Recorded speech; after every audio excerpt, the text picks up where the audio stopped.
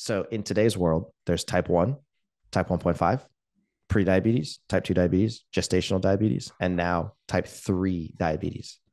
So I'll walk you through each one of them. Type 1 and type 1.5 diabetes are autoimmune versions of diabetes, just like you were talking about. Okay. Autoimmune means your own immune system mounts an attack on a specific population of cells in a particular organ, and then it causes those cells to get destroyed. And as a result of that, you end up with some type of endocrine dysfunction. In this situation, my immune system attacked the beta cells inside of my pancreas. The beta cells are responsible for secreting insulin. So if you attack the beta cells, they do what's called programmed cell death or apoptosis. Those beta cells self-destruct. And as a result of that, now your ability to secrete insulin goes from being what's considered normal down to effectively zero.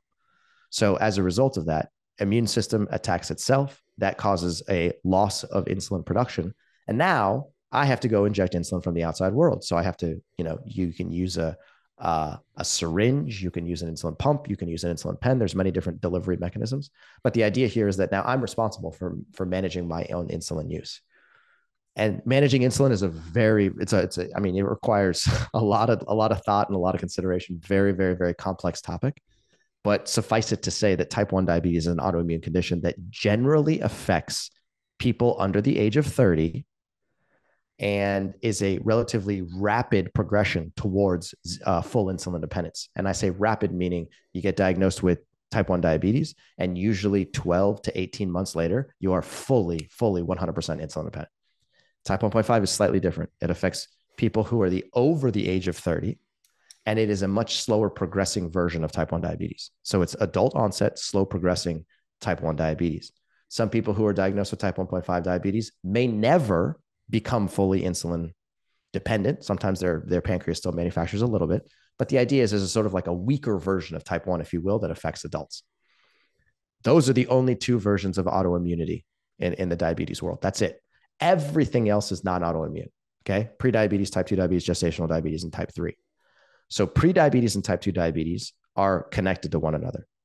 And the reason is because if you develop insulin resistance, which is the precursor condition to both of those conditions, you develop insulin resistance. Insulin resistance, if uncorrected, develops into prediabetes. Prediabetes, if uncorrected, turns into type 2 diabetes. But the beauty here is that in the same way that you go from one step to the next in order to get to type 2 diabetes, you can also reverse it. You can go from type 2 to pre-diabetic, from pre-diabetic down to insulin resistant, from insulin resistant down to insulin sensitive. And when you do that, then you can technically completely reverse the entire disease process. So that leaves us with gestational diabetes, which is a type of diabetes that is also, again, it starts with insulin resistance. It progresses to pre-diabetes and then gestational diabetes. That happens to women when they are pregnant. It usually goes away after pregnancy.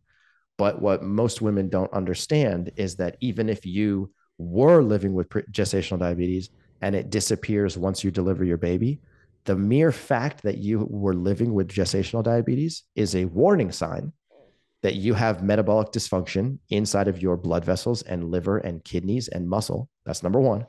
Number two, women who are diagnosed with gestational diabetes are at a 65% increased risk for the development of type 2 diabetes 3 to 5 years in the future.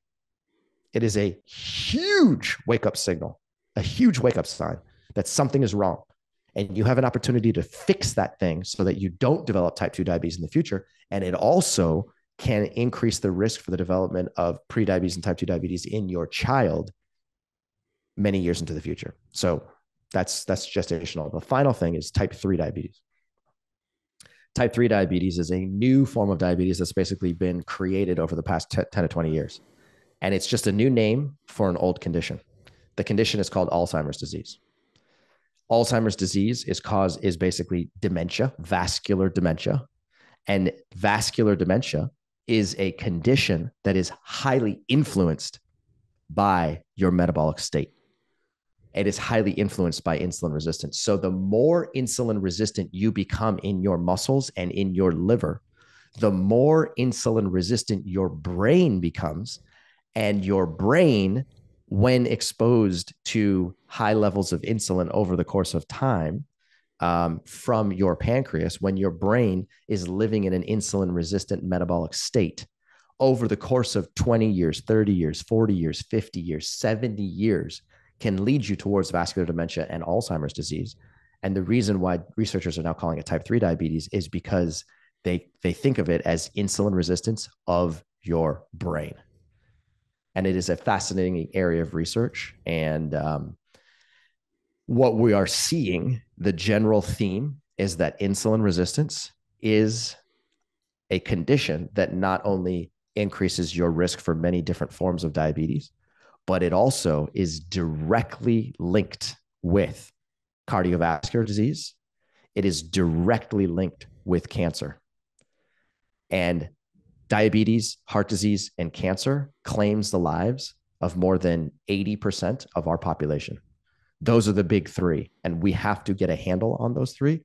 And if you want to unite all those three into one common mechanism, the common mechanism is insulin resistance, period, end of story. Hey, I'm Cyrus Khambatta, co-creator of the Mastering Diabetes Method, which has helped thousands of people reverse insulin resistance and take control of their lives, no matter what type of diabetes they're living with. Do you want to know all of our tips, tricks, and secrets? They're right here in our New York Times best-selling book, Mastering Diabetes, which you can find at masteringdiabetes.org/book. If you're ready to master diabetes, pick up a copy today. You won't be disappointed.